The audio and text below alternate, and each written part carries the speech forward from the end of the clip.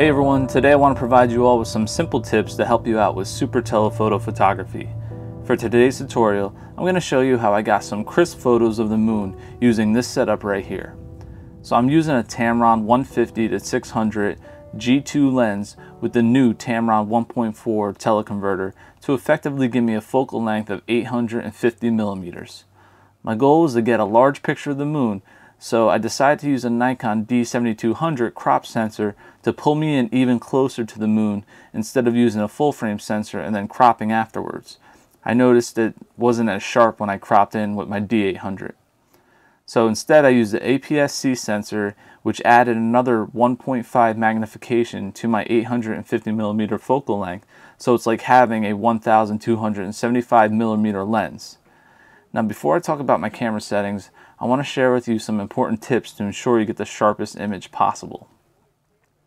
First, weigh down your tripod with a camera bag or by some other means. When dealing with super and extreme telephoto pictures, the slightest amount of wind can affect your photos, so by adding weight, you'll help prevent unwanted shakiness. Secondly, if you're pushing a shutter button with your finger, you're most likely causing unwanted vibrations. Try using a shutter release cable or timer mode. In some cases, the mirror slap in your DSLR may cause shake, and you might want to use mirror lockup mode to stop that from happening. Lastly, I recommend using a fast shutter speed even if you're on a tripod. Subtle vibrations at extreme telephoto focal lengths are very noticeable, so you want to mitigate that from happening. A good starting point is to make your shutter speed equal to your focal length. For example, if you're shooting with a 600mm lens, make your shutter speed 1/600th of a second. Then find your optimal aperture for the sharpest image possible. If your ISO is too high and noisy, then lower your shutter speed a little bit as long as it still maintains sharpness. I'm going to show you an easy way to reduce that noise later on in this video. Okay, so here I have 15 photos of the moon. 14 of them are raw photos, and the 15th photo is a stack of those 14 raws, which I'm going to show you how to do that in a moment, but first I just want to talk about my camera settings. As you see here, my focal length was 850 millimeters with the lens and teleconverter combined.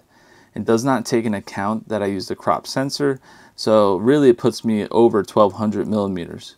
I originally took my test shots at a higher ISO and a shutter speed of 1/1000th of a second to determine the sharpest f-stop for my lens, which happened to be f11. f14 was pretty similar, but f11 was a hair sharper and allowed me to take in more light. Anything over f14 was considerably softer, and same thing if it was under f11, it was not as sharp. The next thing I wanted to do was lower my shutter speed a little bit so I could lower the ISO. I settled at 1/800th of a second since I planned on cropping in on the final image, and my ISO was at 640, which is pretty clean on the Nikon D7200. Now some people might be satisfied with this result, however I want to crop in tighter, so I want as little of noise as possible, and noise reduction software will smooth it out, but I will lose sharpness. So I decided my best option was to stack the photos, which would help me achieve the results that I wanted. I took 14 consecutive photos using my camera's built-in intervalometer. I took one photo every 2 seconds, and you might be asking why 2 seconds. Well, I noticed that the mirror slap was causing some vibrations at that focal length, so 2 seconds gave my camera enough time to recover from the vibrations.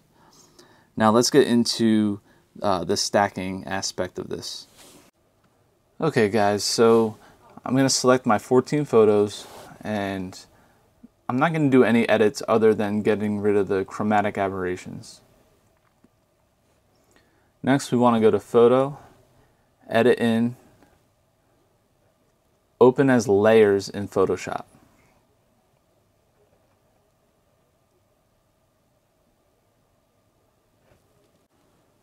Okay, so once you have your moon images in Photoshop, let's zoom in a little bit. We need to align them since we're dealing with the movement of the Earth and the movement of the moon, as we see here. So select all your photos, and then what we want to do is go to Edit, Auto Align Layers. and then hit OK.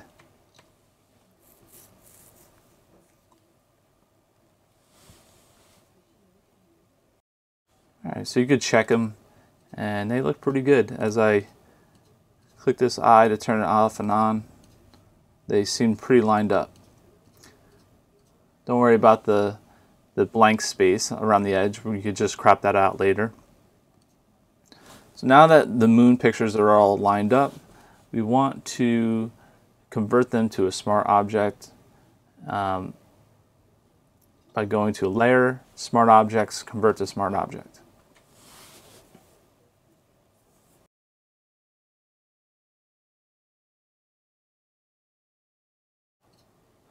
Okay, so now we have our smart object, and what we need to do is reduce some noise. And by doing that, you're going to go back to Layer, Smart Objects, and go to Stack Mode. Now you have two options here that will reduce noise: mean or median. I'm going to choose median. The only reason I'm doing this is because I did a test earlier, and I noticed that median reduced the noise and also maintained just a little bit of sharpness when I pixel peeped it. But do some tests of your own. You might find that one works better than the other. Some of you might not notice any difference at all, so just pick one, and this will reduce the noise. Alright, so that's it. So now all we have to do is flatten the image, and then hit File, Save, and bring it back into Lightroom, which I already have the one in Lightroom, so I'm just going to close this for now and hit Don't Save.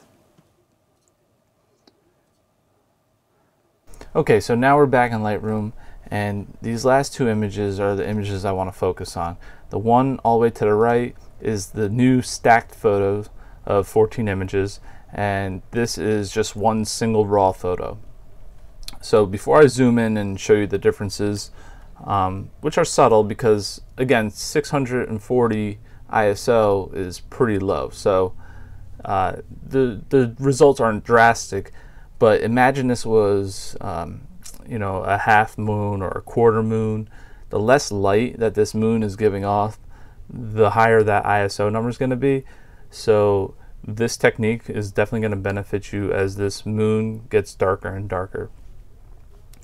So let's just do a quick basic edit to this. The white balance looks good right off the bat. I just want to up the contrast a little bit, and I'm going to apply the same exact setting to both of these images. I'm just going to leave everything else the same. Let's go to sharpening, put this up to 60, and that's all I'm going to do for now. I might mess around with clarity, but for this tutorial, let's just see what we got here. Okay guys, so at 1:1 you can't really see too much of a difference. The one on the right to me looks a little sharper, and if we zoom in, we can see, yeah, it's definitely sharper and cleaner with less noise. Let me scroll down. This is what I really wanted to capture, these craters, and look how beautiful that is.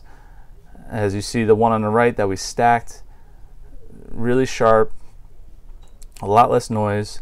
I could crop this photo pretty heavy and sell it relatively large and still maintain clarity and low noise.